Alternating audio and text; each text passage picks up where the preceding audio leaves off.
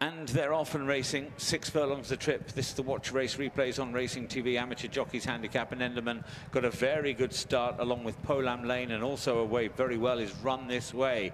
John Kirkup just in behind him in 4th place early. Jack Meister Rudy is the one in 5th, pulling very hard. Next to Kit Back, and alongside Captain Dandy, who's another one who's settled just in behind them. Dodgy Bob is against the rail in behind Peachy Carnahan.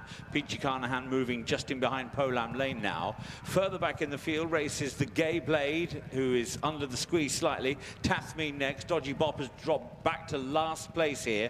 Hobson Point struggling to get anywhere near them. Spartan Fighter is well off the pace, and Stormy Pearl on the wide outside is trying to get competitive, but a few lengths off them at the moment. So well past the halfway stage. Inside the 2 they come. John Kirkup and Serena Brotherton comes alongside Run This Way and Lewis Kent. These the 2 leaders. Enderman over on the far side. Simon Walker hasn't given up the chase, but a length to find. Down the wide outside, watch for Stormy Pearl finishing well together with the Gay Blade and Captain Dandy. But this is Run This Way, who's out in front from Enderman. Run This Way and Enderman. Paul Midgley 1-2. Run This Way wins for Lewis Kent. Enderman second. Third home was Captain Dandy.